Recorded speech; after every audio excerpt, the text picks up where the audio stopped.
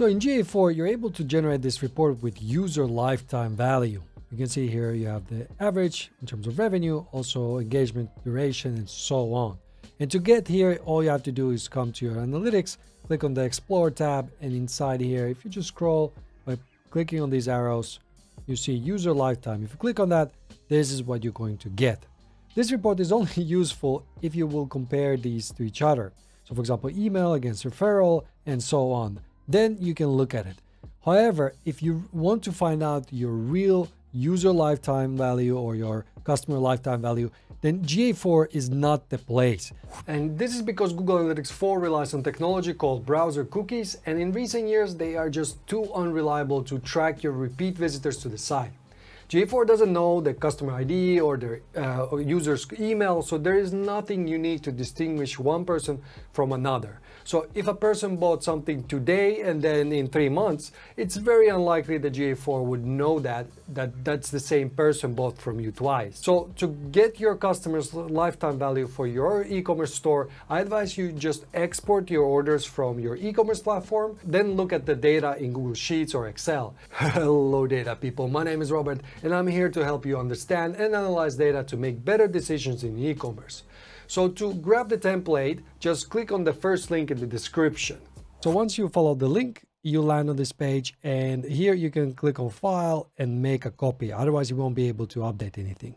Then you go into the Data tab, and here you can just replace these 4 rows. So customer ID or email, order ID, purchase date, and amount. That's all you need, and it will calculate everything for you. So you just delete what's here and then place your own data. If you don't have this data, then you can also get away with just this data.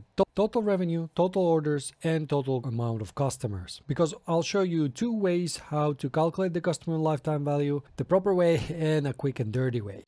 In case your data is more than 5,000 rows, then just expand some of these rows, because right now there's nothing in them. So you need to make sure that this formula also expands up until, you know, as far as your data goes. If you come here in CLV Lite tab, let's take a look quickly at the formulas that we need. So customer lifetime value equals average order value times purchase frequency times average customer lifespan. Oh, I have here in months, but actually we're going to look at it in years. The hardest one is the average customer lifespan. I'm going to come back to it, but we have the formulas here. AOV is super easy, and I already prepared some numbers here. For us to calculate this, we need total revenue, orders, and customers. Now, obviously, you could get this data in GA4, but you'll see soon why it's not possible to calculate with just GA4 data. So first of all, let's look at it. Total revenue divided by orders. Let's do that. So total revenue divided by orders gives us $374. Great. That's our average order value. And then orders per customer. So this is the purchase frequency. We need to have the number of orders divided by the number of customers. So that's easy as well. Orders by customers. And here you go. We have 5 orders per customer, a bit more than 5 orders per customer, which is pretty high actually, because this data is just looking at 1 year time frame. And then we come to average lifespan. And this is a bit hard to calculate because it really depends on what time frame you're looking at.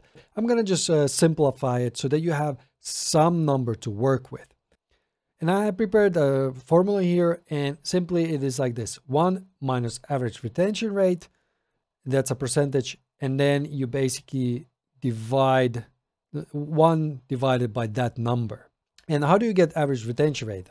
Well, you can do something like this, which is a cohort analysis, and then you can get an average retention rate. But I advise you first look at the video how to use this sheet before you actually just grab it. So if you want to see that tutorial, just click on the banner here at top right corner. You should see it there, and I'll explain how to use it. But basically, it will do all the work for you. If you know the average retention rate, you're able to calculate a lifespan, at least a rough one. I already have this formula here, so this is just grabbing that retention rate, which was the 21%, and it's applying it to this formula. So my average lifespan per customer for, if you're looking at years, is 1.27 years. This is like a 15, I think 15 months or something like that.